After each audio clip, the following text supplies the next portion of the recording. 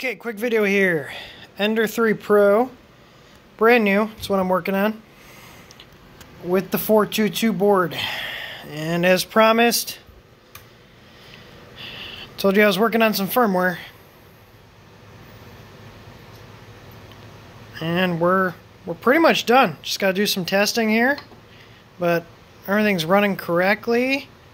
Let's go ahead and just do a good old auto home.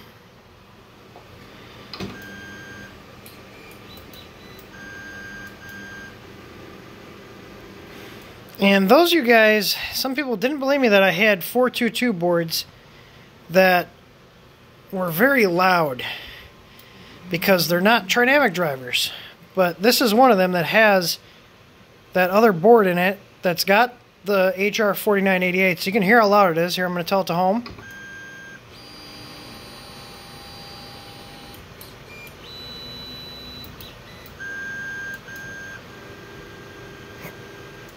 So you should have been able to hear that, but it's as loud as regular 4988 boards. But important thing is, got the firmware running on here, running Marlin 2.0, and we're very close. You see, so that's today's date. So when the build was done.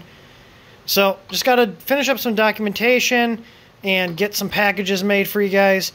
And then we will have support for this. Now, these machines do have the bootloader. So if you have a 4.2.2 board, you have a bootloader. You do not need to flash it like the old 115s or 114s or 113s, 112s, all those old ones, the 8-bits. These actually have a bootloader. So you put your file on the SD card, you pop it in here, turn the printer on, it flashes it. And there will be a video on doing that. So just wanted to let you guys know. Didn't forget about you. Just been trying to make sure everything's working correctly. Testing, because I don't want to send out something that's half-assed. There's no other way to put it. So, hope you guys are looking forward to this. And I'll just shut this off and turn it back on. Just to show you one more time. There we go. And it's got the old 4.2.2 in there. Well, not old, but you guys know what I mean. That's the board that is inside. So, stay tuned. This will be coming out this week.